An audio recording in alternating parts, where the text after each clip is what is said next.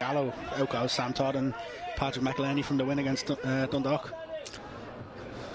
It's gone out to the right wing. Cross comes in. Go. And it's headed in by Danny Mullen. There we go. It was a quick switch of play by Diallo out wide and the ball into the box, and Mullen just finds himself in that little bit of space, and it's an easy free header from close range, and Derry have the lead inside 2 minutes. It's going to be really, really difficult here for UCD, because you just seen how quick they cut them apart when they played the ball just from inside the UCD half, diagonal ball across and then straight into the box and head bang into the back of the net. So it's going to be really difficult for UCD. Derry looked threatening early on. You can see Derry are well up for it. They're right on pace. You could see even in the warm-up how much Rory Higgins sort of had his team rallied and ready to go. Well, the record victory of Derry over UCD was 7-0 in the Brandywell some years ago. We could see that equalled here tonight, or possibly even beaten. It was just, you could just look how easy they got past Evan Ozam on the left flank. Sort of he cut back down, went the other way, and he just dinked into the box. Sort of see that there with Keeney, the way he takes a moment before deciding not to go long as they go long here. Norris now on the edge of the penalty area. Norris with a shot.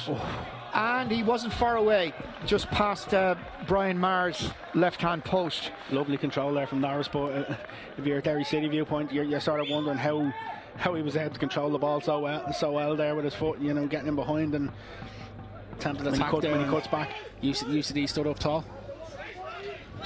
Brendan Barr comes onto the ball now, sends it towards Kinsella Bishop at the edge of the box. Kinsella Bishop shoots.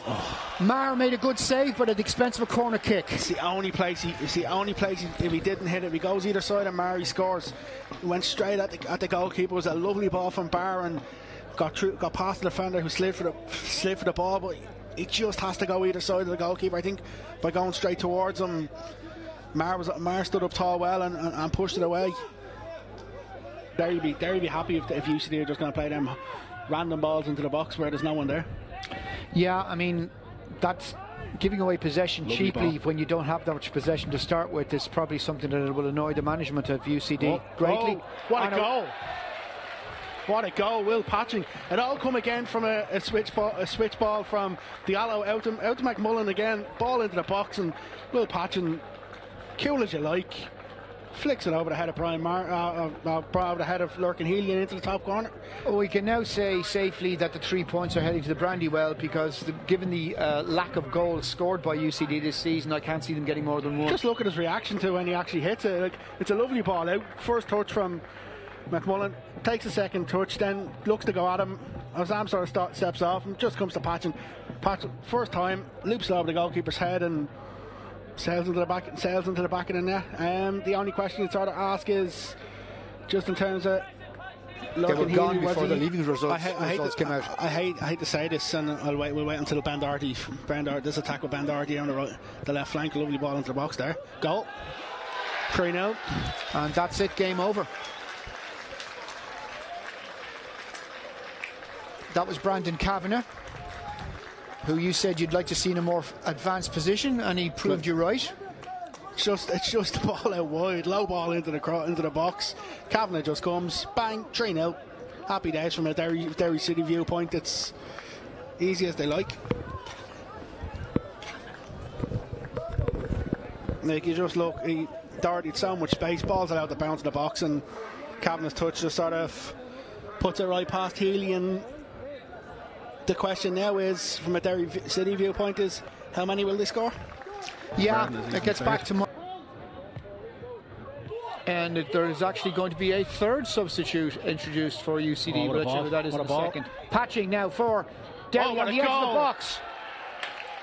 And that's the fourth. What a goal. What a pass from McMullen.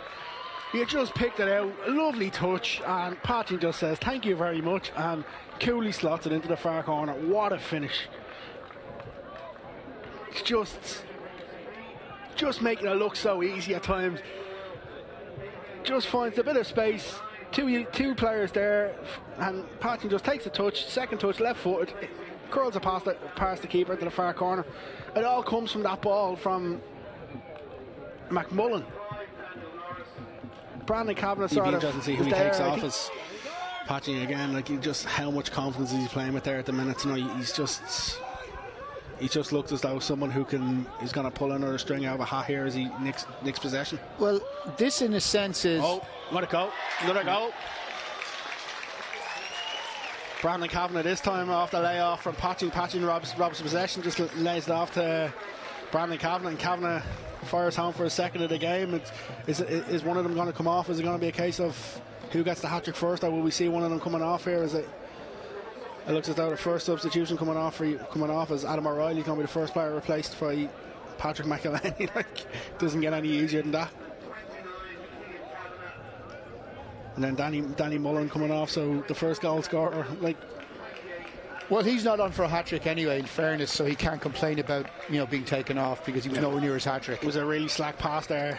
Nice for Derry City. Was now. They're both smashing footballers. Yeah.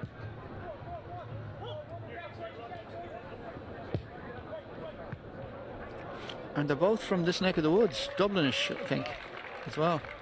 Another low ball in from McMullen, and little audacious little flick from McAniff. Just didn't come off for him, but it was a good play from Derry coming out from the other flank. Then it goes to McMullen, low ball in, and points. And it's a good position for them to be in. I'd say if you'd offered Rory Higgins this position a week ago after this game, he would have accepted it. Yeah, absolutely. He'll be extremely happy, and the Derry faithful who have made the trip down to Dublin will be happy as well.